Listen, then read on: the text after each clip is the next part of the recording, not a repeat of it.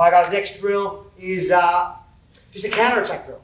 So this drill is, I'm going to come in and obviously, and firstly I don't want to get too judo nerdy, but some counters work on some throws and not on others, and this is a great way to figure it out. So what we start doing now is I can do, I'll go koshiguruma because it's an easy one for them to kind of do. I'll do one koshiguruma, he does one lift of a yushiro goshi, uranagi, whatever, and then we can do that. So watch. One, oh, terrible. Sorry, I thought I was going to do the lift first.